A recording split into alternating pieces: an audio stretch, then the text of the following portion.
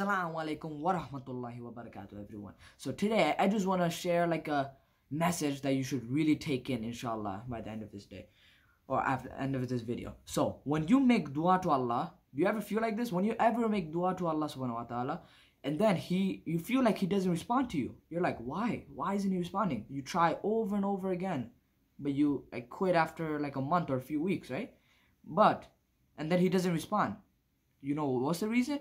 Because Allah subhanahu wa ta'ala always wants the best for you.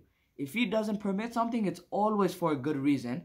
And if he permits something for you, it's for the benefit of you. Always Allah subhanahu wa ta'ala wants the best for you. So always repent, keep making dua, keep in salah, always make dua and just keep repenting, and inshallah you will get everything you want in this life and in the akhirah. Inshallah. Assalamu alaikum wa rahmatullahi wa barakatuh.